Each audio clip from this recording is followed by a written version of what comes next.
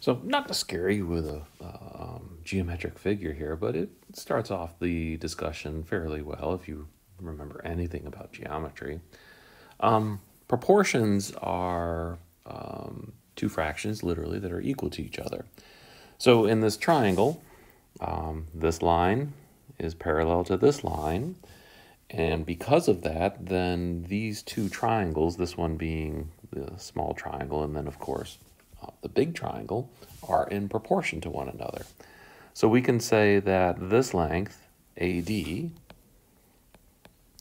divided by this length, DE, is going to equal, let me erase some of this. It's going to equal, and I have two choices in this case. The AD was related to this side, so this length, which is AB, over this length, which is BC. So this triangle would be cut into proportions. And what happens is, if I move this line segment towards that top vertice, then the side AD is going to shrink. And if this number shrinks, then this one also has to shrink to account for being equal to this fixed ratio AB over BC. And then, of course, if it goes the other direction, then AD is getting bigger. And if AD is getting bigger, then that forces DE to also become bigger to keep this fraction balanced. And that's the only reason I like talking about geometry, because you can kind of physically see what's going on. All right, so a proportion literally is two fractions that are equal to each other. And they really only become nice for us if there's a few numbers involved. Another way to set up a proportion, though most people don't see it really clearly this way, is usually after you set up a proportion, you're going to what's called cross multiply. Now, I have warnings about cross multiplication. It only works if you have a one fraction on the left, one fraction on the right, and there's an equal sign in between them and nothing else. You can't cross multiply in any other situation. So a fraction equal to a fraction. So if you do cross multiply, then it doesn't matter what order you go in. You can go A times D or D times A. So I'll get AD is equal to, and then B times C. So this is also considered a proportion. This is much easier to determine that you have a fraction equal to a fraction. And it's also easier to determine if A gets bigger, so does B. Down here in this product, it gets a little bit more confusing, and there's other products that are not a proportion, or what this one is called is a direct proportion. So the product one is nice, it's just the directness or indirectness of it is a little confusing. All right, but we are going to be using this setup for indirect because it's literally easier to set up in that form. So I would do direct proportion is the fraction equal to a fraction, and indirect proportions I would set up as a product. Okay, so now direct proportions is basically as one gets big,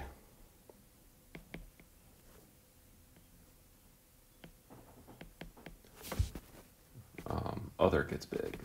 Kind of like what I was saying with the triangle. If we moved it so that DE got shorter, then the other one also has to get shorter, and if I made it bigger, then the other one also has to get bigger. Indirect is as one gets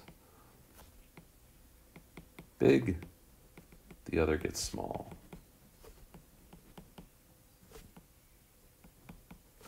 And a good example of this one is if you increase the speed of your car, and in other words, you're going to go faster and faster, you decrease the time it takes you to get someplace, though not as much as you might think. And we'll talk about that later. All right. So now that we have proportions, we can actually set up proportions to do unit conversions.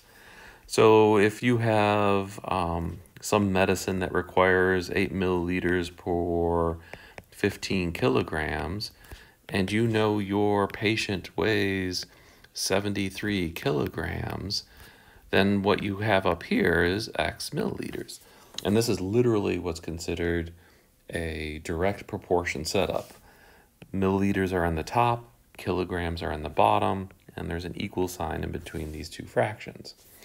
So to solve this type, this is different than the conversions we were doing before.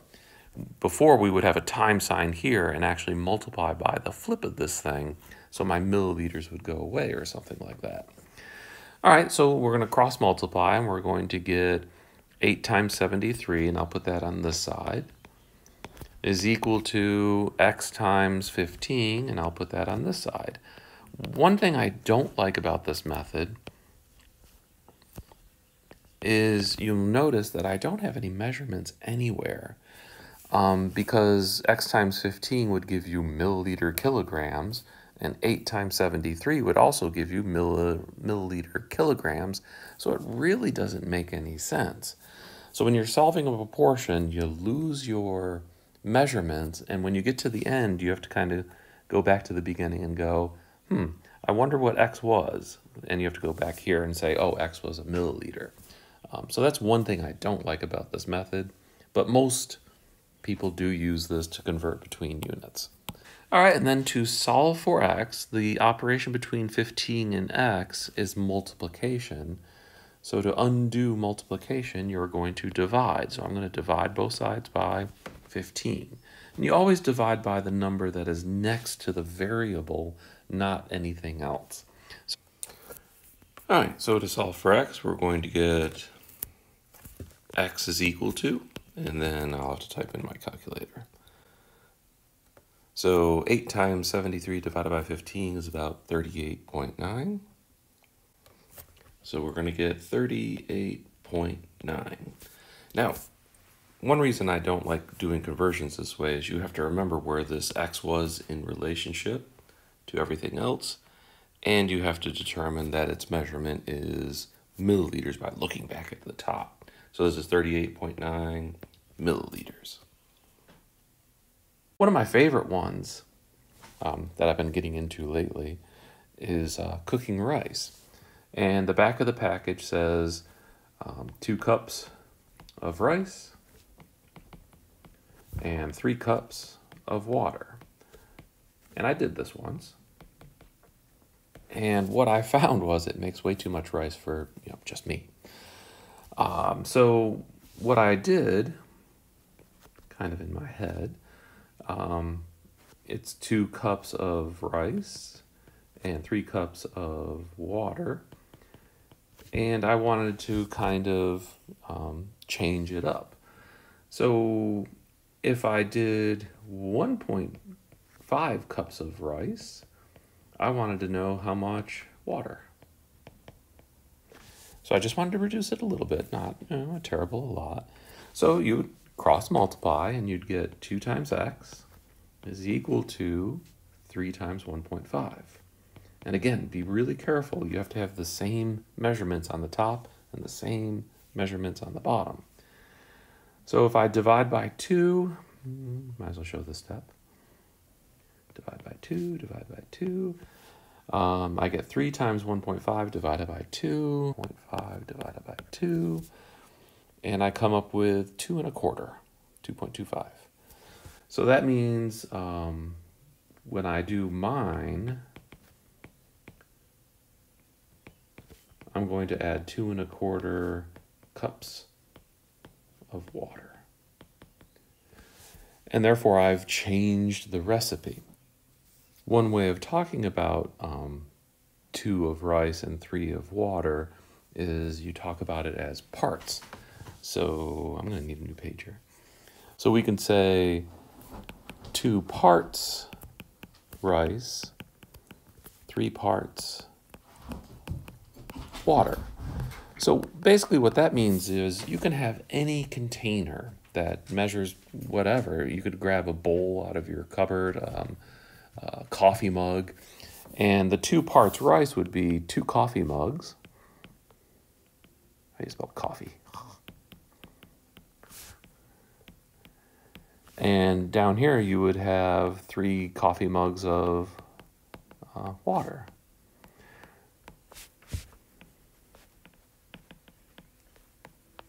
And if you did this, the rice would cook perfectly fine. I did find some problems going a little bit smaller because my rice cooker has a fixed size. So you can't get too small, and obviously you can't get too big in a rice cooker. But if you know a ratio in terms of, cups to cups, then you can always change it to anything to anything. It doesn't matter what measuring device you use. It should work out perfectly fine. So let me talk about direct proportions before I jump into indirect proportions, which I kind of alluded to earlier. A direct proportion, which would be really nice if it was enacted, which is also known as a flat tax, is if you have income, let's call it income 1, and on that income you are going to pay a tax. And if you change your income to something larger maybe next year, then obviously your tax is going to get larger. So when we get to indirect proportions, I can't even spell today, indirect. We can't do, tax 1 over income 1 is an indirect because as your income goes up, your taxes go up. So an indirect one would be more like that distance equals rate times time, If you go faster in a car, then your time is going to go down if you hold your distance constant. So basically, if you're driving to work every day, then that distance usually is the same because you drive the same path. And the only thing that you change is how fast you go. And when you change how fast you go, then your time automatically changes. So if we try to set that up, let's call it big R, not little r. So if we have a rate or a speed 1, and I try to put that over time 1, and let's say we change our rate going to work to rate 2, and then we say, well, let's see if that changes time 2. So if rate 1 over time 1 is a fixed number, and we change rate 2 to go faster, then if it was a direct proportion, then the time would also increase, and that doesn't make sense. Because if you go faster, you should be saving time. So it's best not to set up an indirect proportion as a proportion fraction. It's actually easier to set it up as a proportion product. So we're going to change it to rate 1 times time 1 equals rate 2 times time 2. And then this one works out a little bit better because rate times time is your distance, and this is basically just saying your distance on the left is the same as the distance on the right. Okay, so if you drove at 50 miles per hour, let's make it 55. Erase 55. I don't remember any speed limits being 50. 55 miles per hour, and it takes you 23 minutes to get to work. I want to know what happens if I increase my speed to 70 miles per hour. I want to know how much time it would take me to get to work. Now, what's cool about this problem is you don't have to do unit conversions. Because here, remember, when we were doing unit conversions, miles per hour, miles per hour, if I wanted to multiply by something, I would have to get rid of the time frame, so I'd have to multiply by hours. But here I'm multiplying by minutes. So let's say I had to go through and, convert. If I had to convert, and I'm going to erase this in a second, if I had to convert minutes into hours, I would have to write this as 23 over 60, and then that would be an hour. So that means my time 2, I would also have to write it as time 2 over 60. So both sides would have this divide by 60 on it, and it's all multiplication on both sides. So technically, I could just multiply both sides of the equation by 60, and we're back to the equation that I've already set up. So as long as the rates, the 55 miles per hour, the speeds, and 70 miles per hour are measured exactly the same, and the times are also measured exactly the same, it doesn't matter what units the times and or the rates are in, this formula will always work. It's kind of a neat feature. All right, let's get rid of this. And let's solve it. So to solve this equation, we're trying to solve for T2 over here, and it's being multiplied by the 70 miles per hour. I'm going to drop the miles per hour. So we're going to divide both sides of this equation by 70. So in my calculator, I'm going to do 55 times 23 divided by 70. 55 times 23 divided by 70. So about 18.1 if you really want to get precise. So this would be this color. T2 would equal 18, and then because T1 was measured in minutes, T2 is automatically measured in minutes. So if you drove 15 miles per hour faster to work, which pretty much means you're probably breaking the speed limit and risking a ticket, you're saving, the amount of time you're saving is 23 minus 18, better known as 5 minutes. So if you're willing to get a ticket just to save yourself 5 minutes, it's really not that much time, then go right ahead now. That's 15 miles per hour, the speed limit. So I kind of love seeing people in a 70 mile per hour zone do about 80 miles per hour, knowing that they're only going to save like maybe 2 minutes. Because the funny thing about this formula is if you have a fixed distance, you don't save the same 5 minutes. Like if you did 85 miles per hour instead of 70 miles per hour, another 15 mile per hour bump, you don't save 5 minutes. You save less than 5 minutes. So every increase in speed does not give you the same decrease in time over a fixed distance. It's kind of a cool property. So my story here, I guess, is there's no point in speeding. Another example of indirect proportions is making soup, basically, and putting in too much salt. So when I made soup the other day, I put in 3 teaspoons of salt, but the recipe only called for 2 teaspoons for the 5 cups of soup that I was making.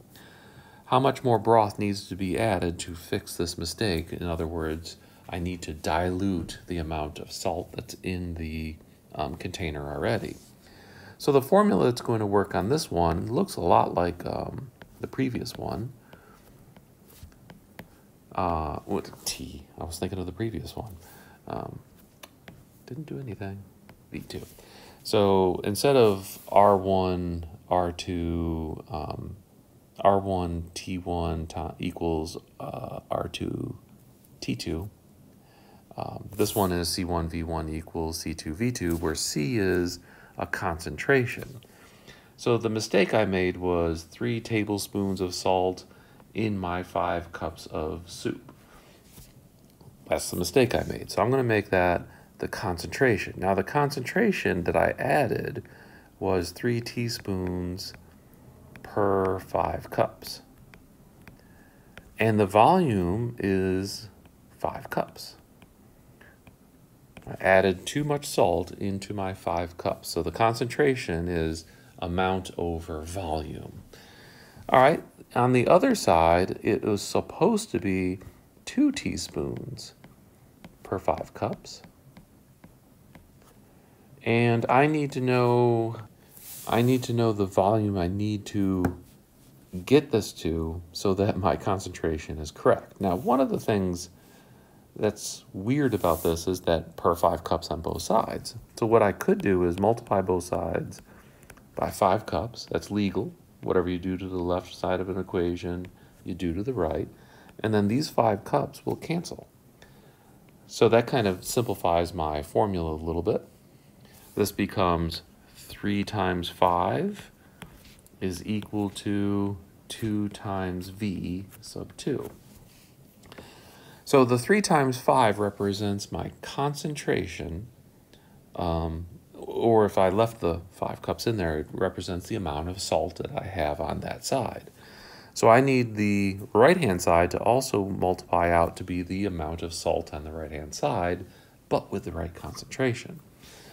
So to solve for V2, it's going to be 3 times 5 divided by 2.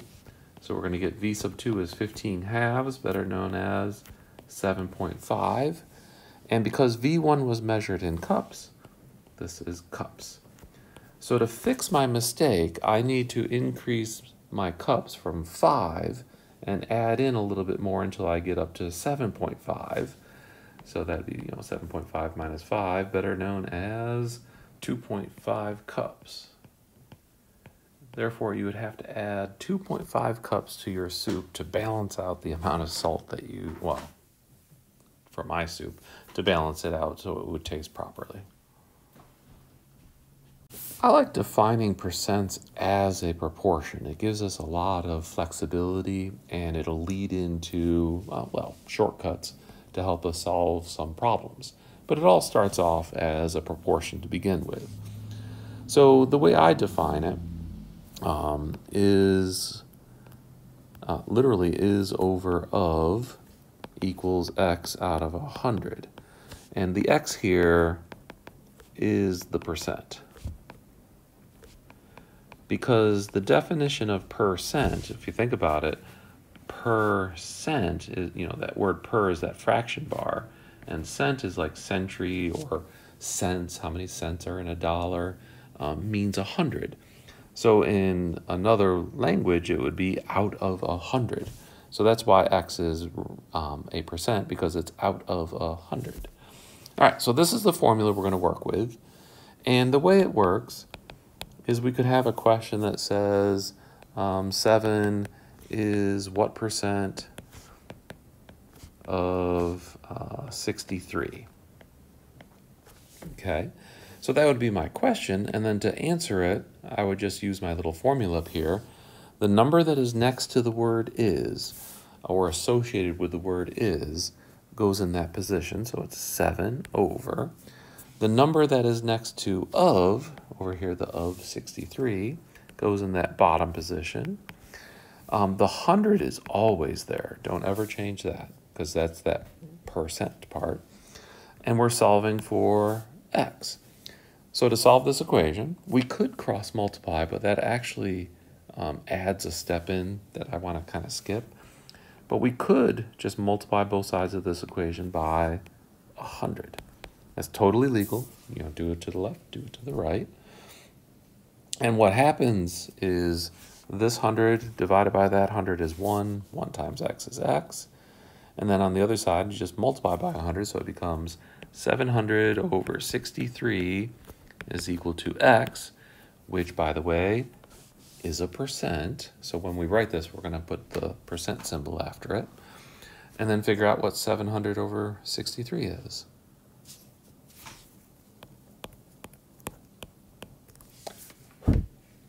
So 11.1.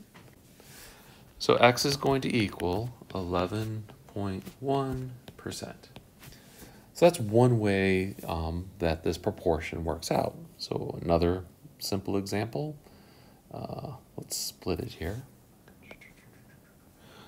would be, let's say we have what number is 8% of 70.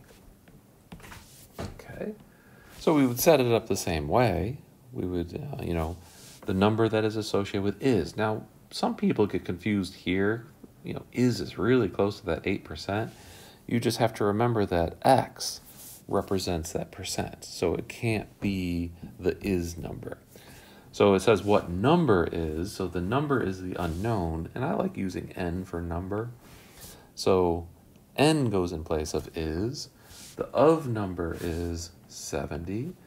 The percent is 8. I'll drop the percent sign because I'm going to divide by 100. That becomes my way of figuring out how to change a percent back into a number, is drop the percent sign and divide by 100. I don't talk about moving decimals. All right, here we want to solve for n, so we're going to multiply both sides by the number underneath it, 70.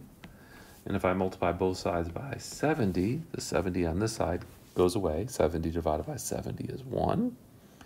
And we get n equals 8 times 70 divided by 100. So I'm going to do 8 times 70 divided by 100. So 5.6.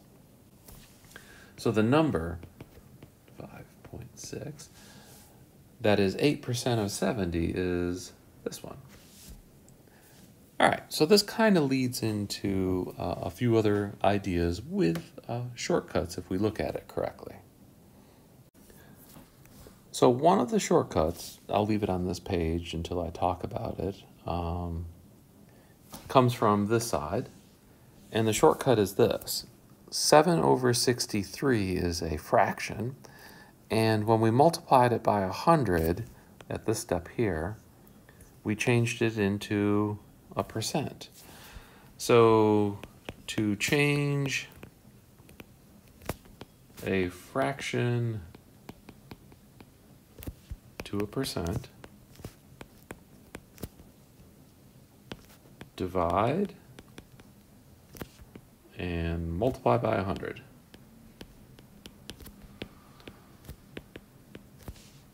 Okay, so that's really important for the rest of the course. If you ever want to change a fraction into a percent, you divide the top one by the bottom one, and you multiply your answer by 100, and at the very end you're going to tag on that nice little percent sign to say, this is not the value of the number, this is just a percent.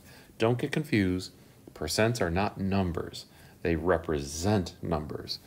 On the other side, it said, what number is 8% of 70?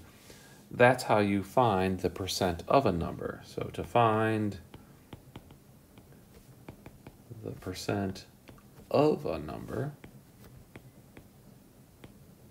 what did we do? Well, we took that number, we multiplied it by, we took that, okay. We took the number, we multiplied it by the percent, and then we divided by 100. So to find the percent of a number, multiply by the percent, multiply by percent, and divide by 100. I'll write these over again on another page. I just wanted to talk about those two right away. So that leaves one more possibility, and that possibility is the bottom number. But that's not as important as it seems. We'll see. I might just delete that too. The last possibility of is over of equals x over 100, where x is a percent, is this question here. 6 is 15% of what number? Now, I usually don't do it with the is over of, but let's see what happens. So the is number is the 6. The of number is of what number, so I'm going to put an n down there. The x is the 15, dropping the percent sign, over 100. All right. So here, sadly, I have to cross multiply, and that's why I usually don't set it up this way. I'll set it up algebraically some other way. So if we cross multiply, we're going to get 15n is equal to 600. And this is the step I wanted to avoid by cross multiplying earlier, but this one you have no choice but to cross multiply. So I'm going to divide both sides by 15 to get the n by itself. 15 divided by 15 is 1. And we're going to get n is equal to 600 divided by 15. All right, so trash. 600 divided by 15. 40. That's a nice number. like my decimal ones. So 6 is 15% of 40. Now, again, like I said, this I don't like doing, probably because on the previous page we said to find the percent of a number, we just multiply by the percent and divide by 100. So what I could do is 15% times my number divided by 100 is equal to 6. And then turn around and solve for n from here. I like doing it algebraically rather than proportionally. It really doesn't matter which way you go about it. So this would become 0.15n is equal to 6, and then divide both sides by 0.15. And it'll turn out to be the exact same answer. I'm just more algebraically inclined than to do a lot longer problem on the left-hand side here. All right, and I said earlier I would write out the steps a little bit better. So here's to change a fraction into a percent. And a lot of people are like, I don't need this. But it's amazing how many people make silly mistakes. Also, this one becomes the one that you don't know that you have to do it all the time, because we work with decimal numbers for everything.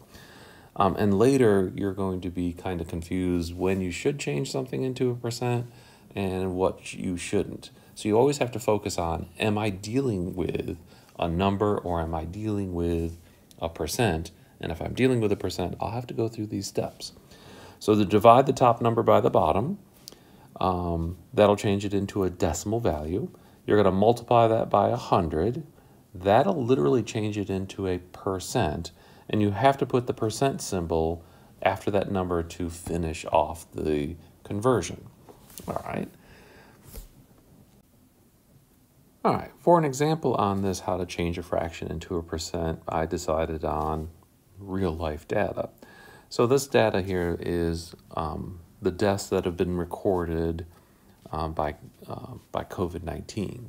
So these are people that have, were verified to have the disease and also died from it. So there are 92,944 deaths total so far on May, what day is today? May 21st, 2020. Okay, so one of my questions would be something like, what percent of deaths, I know this is very morbid, but it's realistic, were women? So let's go for the whole thing. I'll ask a few other questions about the table. So we need to know the percent of women that died, and then we'll compare it to the percent of men, and then I'll answer some other questions based on this table. Those are the two easiest ones. Okay, so the percent of women is going to be the total number of women, which is this number down here, and it's going to be what percent of the deaths were women, so that would be out of all of them. So the fraction we're going to set up is 31,181 divided by 92,944. Okay, so if we type that in a calculator, let's see, 31,181 divided by 92,944. So this would be the division by the top divided by the bottom. Then we're going to take that answer and multiply it by 100. So it comes out to be 33.5. So down here I'm going to write 33.5, and the third step says because you multiply by 100, you have to put a percent sign. So I can put an equal sign as long as I put a percent sign and the fraction on the other side. If I left the percent sign off, these two numbers are not equal to each other. All right, so this would be the percent of women in the country that have died from COVID-19. So what about men? So if I'm looking for the percent of men, I'll do this in a different color. Orange, sounds good.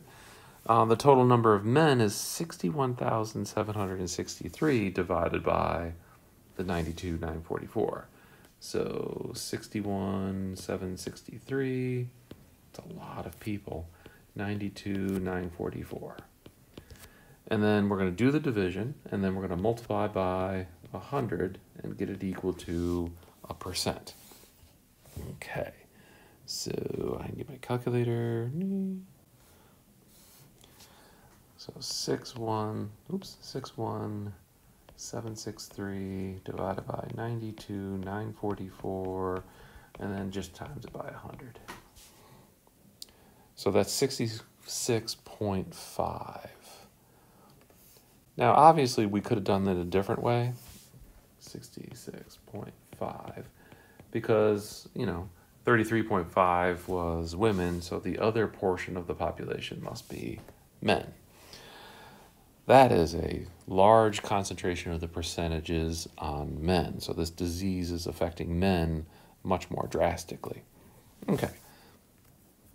Now, the last two examples based on this table were actually kind of simplistic because we were dealing with all the totals, the total number of men, the total number of women, and the total population that has died. So this one's a little bit more precise, so we have to be careful how we read this problem. So this says what percent out of the men, so right off the bat, your eyes should just be drawn to this one column. Everything else in the table is irrelevant. Those are the only numbers we're going to be looking at. In those numbers now, we have to find out the men that died if they were over 75 years old. So if they were over 75 years old, that's this number. So this is going to be the 29,479, those that were 75 years old or older that died, out of all of the men, because this said up here, out of the men. So our fraction is going to be 29479 divided by 61763. All right, so I'll bring, and we want to do 29479 divided by 61763. Now that'll change it to a decimal, and of course we want to multiply that by 100 and come up with that. So this is equal to 47.7%. If you're a man that died from COVID-19, then you almost have a half a chance of dying because you were over 75 years of age. Kind of scary. So let's look at another way of grouping this data. Here I have what percent of people between the ages of 45 through 64 were women. So here what our concentration should be on is this age group, and this age group goes left to right. So we're looking at these numbers. And then out of these numbers, we're interested in just the women. So if we're looking at that number, then the women number is the 7,207. So that's going to be the top of my fraction. The bottom of the fraction is the total of that whole column, which is the 21,000. So this is going to be 7,207 women out of that whole age group, which was 21,483. All right, so let's do this calculation. 7,207 divided by 21,483. Change it to a decimal, and then we're going to multiply by 100 to change it into a percent. So that's 33.5. So this is 33.5% of that age group that died were women. Okay. To find the percent of a number is actually kind of easy also. It's really important that you follow these steps though, because if you don't, you're going to make some silly mistakes on certain types of problems. So take the percent that you're trying to take of a number and divide it by 100. That becomes the number you're going to use to multiply the number by that decimal. So one of the more common examples of percent values is like tax. So in North Carolina, I think the tax is 6%. Depends on what county you live on. Some counties will add on or take away some of the tax. In North Carolina, 6% tax. How much will you pay for a $1,200 computer? So this is the case where you're going to have to take a percent of a number because tax is a percent of how much you're spending. So we're going to go through and first we're going to take 6%. And when you divide it by 100, you can get rid of the percent sign because the percent literally means out of 100. All right, so you're going to do 6 divided by 100. That equals 0.06. And then you're going to take that number and multiply by the 1200. So it's going to be 1200 times 0.06. All right, so 1200 times 0.06 is 72. So you'll have to pay $72 in tax to buy this computer. Well, when you go to the register, you're not going to pay $72 and walk out the door. You first have to pay for the computer, of course, and then you also have to pay North Carolina its share of the money. So you'll have to pay $1,272 to buy that computer and walk out the door. Now, there's a shortcut to this. This is what I consider the 8th grade method of finding tax. I'll come back to the shortcut later on, and it leads into another formula. So I made up this example to emphasize why it's really important to not use the old move the decimal around on percents, because when people get to 0.02%, they start moving the decimal the wrong way. I have seen people take that decimal place and move it this way because they don't like seeing, well, a decimal place, I guess.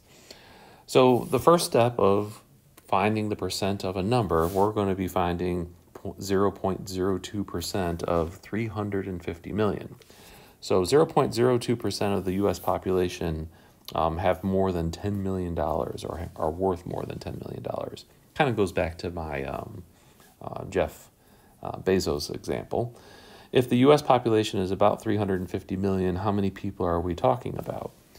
So the first thing we need to do is take our percent number and divide it by 100. So this is literally the definition of 0.02% is 0.02 divided by 100. When you divide that by 100, it becomes 0.0002. And this is why people don't like moving the decimal the other way. That is a ridiculously small number. All right. So then you need to turn around and take that 0.0002 and multiply it by 350 million. So the way I'm going to write that is our scientific notation E6, where E6 represents a million. You could move the decimal place between the 3 and the 5 and write it as E8. That's perfectly fine also. But in my calculator, I'm wondering if this calculator will do that. So I'm going to have to be a little bit long with this. 0.0002 times 350 times 10 to the 6. So we're talking 70,000 people in the U.S. have that much money, based on my made-up problem here.